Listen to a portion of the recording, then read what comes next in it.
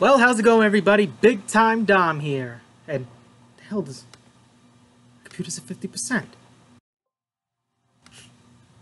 But anyhow, since I've made that video before, let's fix this fucking camera.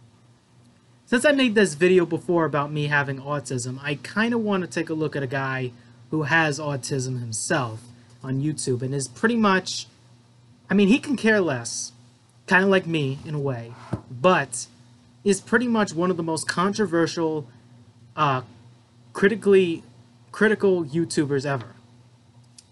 And even his name himself, as people said, is pretty much saying that he's the worst reviewer, he's the worst critic, he's the worst YouTuber. Like, it's been through, and it's been through just people that are just not known in the pop culture. It's basically not something like Creepy Reading or other people well known than that literally criticize YouTubers. No, it's just a bunch of people who literally you could care less about. So literally, in my eyes, just ignore them. But for me, and if you can ignore the sounds over there, it's the boiler. Just, you know, heating up the place because it's freezing outside. We're going to be talking about the mysterious Mr. Enter. And, man, mysterious Mr. Enter. The first time I saw him was an Animated Atrocities review on The Splinter of SpongeBob, which, again, was, I think, his first Animated Atrocities, which originally it was called, I think it was called Infamous Animations originally, but I wasn't there when he originally first started YouTube. But he did call them Animated Atrocities by the time he switched, and I think that was during when he did one of the Powerpuff Girl episodes where they went to a different town. I think it was like Town and Out, I think it was called. Hard for me to remember because I'm not a Powerpuff Girl fan. But I do understand him being a very critical person, and yet I think me and him have very different thoughts. So I'm just going to go through the negatives besides of Mysterious Mr. Enter, but I'm also going to go through his positive sides. But I want to go through his positive sides first, then I can go through his negatives. And this is me trying to be in my honest thought. And even if he can hear me on this network, I hope he can understand, you know, this could help him in life, at least. I'm more or less a positive man, and there are times, yeah, I could be a critic myself sometimes. But my critical way of understanding things is way different than his. So let's talk about the mysterious Mr. Enter, or as many people call him, Mr. Enter. First of all, his ideas are not that bad of Ambrel Animations being positive animation reviews. He stopped doing that after he took a look of, I think it was one of the Pixar movies. I actually forgot the name of it. I think I actually forgot the name of it, but Soul. That was the name. Thank God I remembered it. It was called Soul.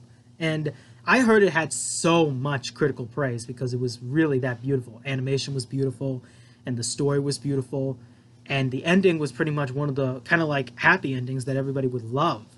And the fact that Soul gave him that positive comeback made it seem good. I've looked at many of his Animated Atrocities where he had an incredible rage to these here. Some of them may be necessary, but others completely unnecessary.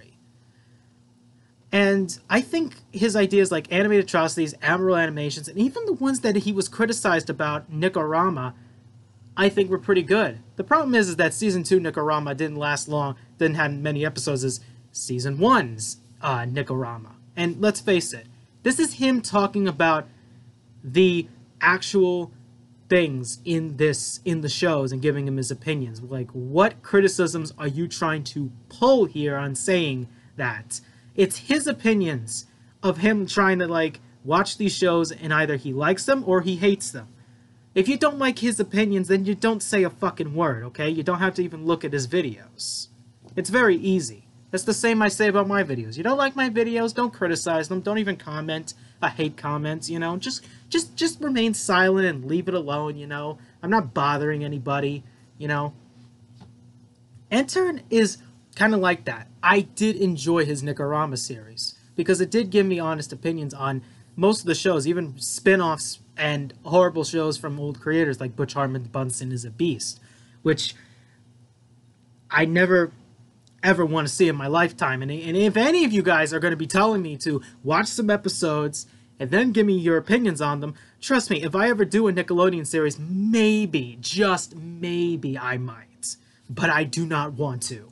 For the life of me. It's for my sanity, but also for my mental capabilities, and for my undying hatred of Butch Hartman. Ever since I talked about him on my, I Have Autism 2 video, and even his stupid, bizarre wife.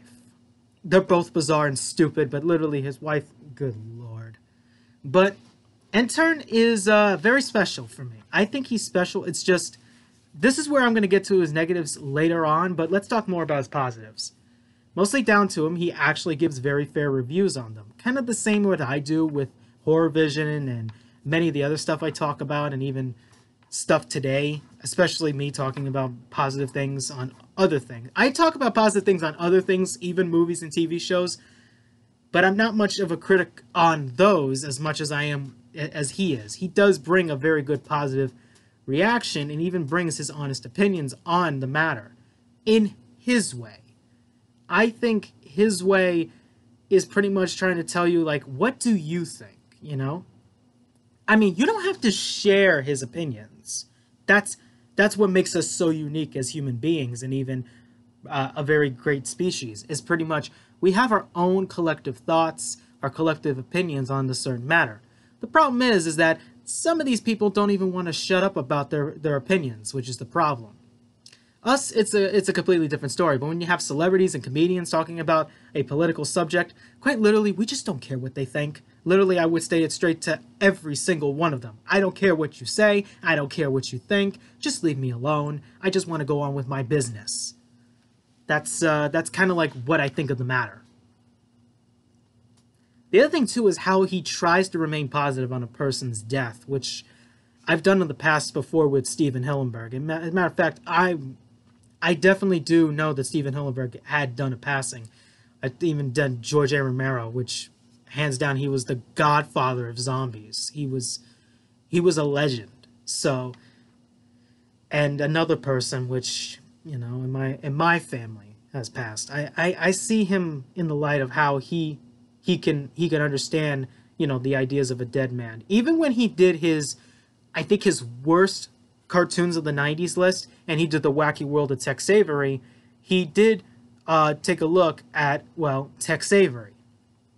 Tex Avery, which was a very well-known animator who invented Daffy Duck, Porky Pig, and Bugs Bunny from the Looney Tunes. And the fact that there was an animated series that had nothing to do with Tex Avery, and had nothing to do with the Tex Avery style skits whatsoever, literally basically pretty much disrespecting a dead man at this point, is very insulting. Just like Camp Coral for SpongeBob, it's very insulting. Even the Patrick Star Show, very, very insulting. It's very insulting. It's cruel. That's the same with Rugrats with the other spin-offs. All grown up I was okay with, but Susie and Angelica's preschool days, oh god. When I first looked at that picture of what they look like, I knew it was gonna suck. And it sucked, and then what? It only had 4 episodes? Hard for me to remember, because I don't really want to be associated with that. And of course, he did talk about the Adventures of Kid Danger. I've already talked about how bad Henry Danger is, and for the fact that it should never existed, and neither should that animated series. That animated series was stupid. End of story. So, I do think that his opinions are very fair. Are there times I think his opinions are very unfair? Yes. There are times I have thought, okay, he can go a little too far. And I think it's just down to how angry an autistic person gets. I think, this is my mind with an autistic person, is that when they're angry, they pretty much say crazy nonsense that literally not even the human could understand. Not like a regular person that doesn't have this disability would understand. We would say crazy stuff. We say stuff that, would piss us off. And we just have people are like, what are you talking about? So I quite clearly can understand the judgment that, many people would not understand Intern, pretty much. There are times he does make his own scripts. but there are times he's reading off the script, probably because he just cannot stand what he's reviewing. There are times there are some shows that he has, which is his childhood. There are some that are even my childhood, and I can understand his frustrations on the matter. And I do respect that part. And even his name is not that bad. The Mysterious Mr. Enter. I kind of like that type of like idea, you know, the Mysterious Mr. Enter. It sounds very, very interesting. And I kind of like that type of style. He does talk about like, you know, drawing characters, animating characters, and even trying to be at least a decent person in life. But now I gotta go to his negatives, and this is nothing to insult Mr. Intern, as many of the other YouTubers in the world that literally are harassing him on the internet. And if you're harassing him on the internet, shame on you for that. You should know better as a human being. You should know better as an actual fucking person. So let's talk about the negatives about the Mysterious Mr. Intern. The negatives, I think, is down to... This one gets to me, and this is mostly to me because I usually show my face on the camera. If there's times where I don't show my face on the camera, it's either if I'm showing you clips of the series, mostly like with my Horror Vision episodes, or vice versa. Let's actually start with the fact that he's not well dressed. That's one thing. For me, I wear any shirt I please. You know, it doesn't bother me. But I usually have a sweater, a hat, and my bracelet of the Deathless. I did get this out of a cave somewhere. It was pretty. I just like it. And then somehow I get these strange visions. But I don't want to talk about them because we're talking about Intern. Intern himself, I like, here's the thing here. Like, for me, I try to trim my hair as much as I can here. And most of the time it does grow back. It is one of the most annoying things for a man to go to, is basically having hair all over your body, and including the face, which is pretty much the most important thing about being a human being, is that if you're not clean shaven, you're not wearing a nice shirt on, the kind of like response to other people will fall in line in that different type of sense, saying that you're filthy, you're dirty, you don't really clean yourself, period. You basically have your entire place filthy. At the same time, I'm not saying Intern is a very filthy person. I'm just saying that I think he needs to start cutting his hair a little bit. At least like, you know, trim the hair, trim the beard a little bit, because he already looks like, well, the old saying from Michonne from The Walking Dead, your face is losing the war. And that's kind of like me and Intern, you know, you and me, Intern, you know, hair, you know, our faces are losing the war, and we're just trying to, you know, win this war. And the war of basically just purely just idiotic things in the world. Which is kind of like that, but also a war of just trying to bring the positive side, pretty much. The other thing is how he gets very depressive sometimes, and I think that's just down to many of us as autistics. Some of us can be very depressed, and I think I don't want Intern to be depressed. I think I just want him to be happy, and I think he should be happy. He should be happy with the things he has. For me, I'm very happy myself. I'm always happy, but there are times I can get a little bit peeved.